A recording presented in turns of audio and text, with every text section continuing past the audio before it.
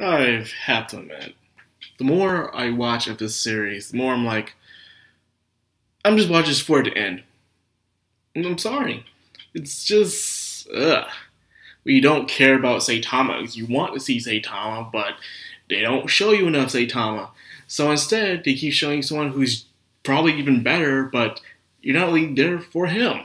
Garu is becoming more of the main character of the story than Saitama is, which kind of sucks and is bad. I have read the manga and the webcomic, and mainly the manga, because the webcomic takes forever to update, for God's sakes. It was better. I had a better time reading this in the manga than I am right now watching it. Watching it, it's becoming boring.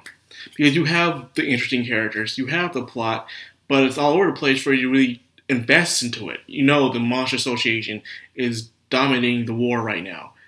Turning people into monsters, holding people hostage, and the association is in trouble. Meta Knight has an idea to just blow up the entire place. Because at the end of the day, they only have one hostage, but they care more about their financial structure than they do anything else. So Meta Knight, well, screw it. Because they're not really for the better of humanity. They're more better for their own fundings and shit. So, okay, whatever.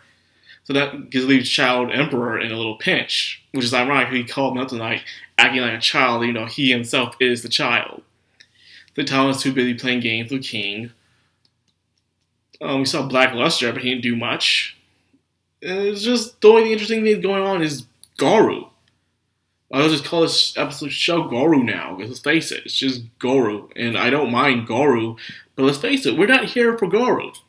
We're here for Saitama, One Punch Man. Like last season where, yes, it was a Monster of the Week, and you keep playing on that if you want to. But they chose not to. And now it's just boring, in a way. Only when it's about Garu, because everybody else will have enough screen time to really care about the characters. You don't. For instance, Garu meets the kid again, and the kid has friends, but they don't treat him right. Garu has that arc as, like everyone keeps calling him, the anti-hero, in a way like a Stain, in a way, but he's not fighting or hunting down heroes just to show real heroes and cut down the fakes. He's only doing it to improve himself and his skills, because he'd rather be on the underdog side on purpose. That's all it really is. So he's not like he has this big purpose or anything like that like Stain does, or he's this big influence. People actually are scared of Garu. They don't, because when Stain got captured and everything, believe it or not, a lot of people respected Stain. Stain became this new kind of icon. They started calling him more of an anti-hero, even though he was killing heroes. Garu, on the other hand, not so much, which is interesting. But then again, it shows how ideals can come in different places. So I'm going to make this short, because nothing really happened, man. We see a bunch of heroes from A-class and below surrounding Garu. He's showing off his skills even though he's injured. So if Garu was in his top 100%, he would have easily beaten these heroes. And that's pretty much it. We only have 2 episodes left. We see the Monster Association underground, and we see how he likes to devour failures, or those who talk back. But as you've still proven you can be useful. It's so boring I'm yawning. I'm yawning, I usually yawn, but no. That's how bored I am with the series right now. It's such a disappointment, too. One Punch Man was the big thing, the top dog, the thing that everyone was talking about. And now, everyone's just saying how disappointing it is. I really wish they gave it to Studio Bones. I really do. Studio Bones is known for doing amazing fight scenes. One Punch Man would have been perfect for Studio Bones. Instead, they gave it to JC Staff. JC's staff can only adapt certain stories right. Mainly light novels and stuff like that. Not full-out shonen battles, but more other kind of stuff, you know. Like Children of the Whales, We Cross, you know.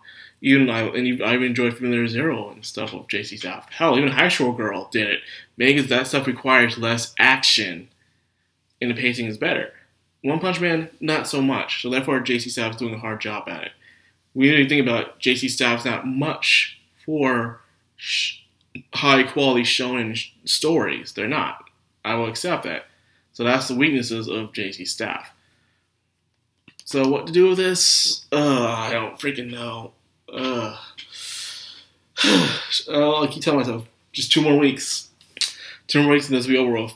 The truth is, this needed more than 1 season, at least more episodes. This needed at least go on for more than just 12 episodes for people to be satisfied, because however they're going to wrap this up, it's just not be good. But usually JC Staff does give sequels to anime, especially popular ones.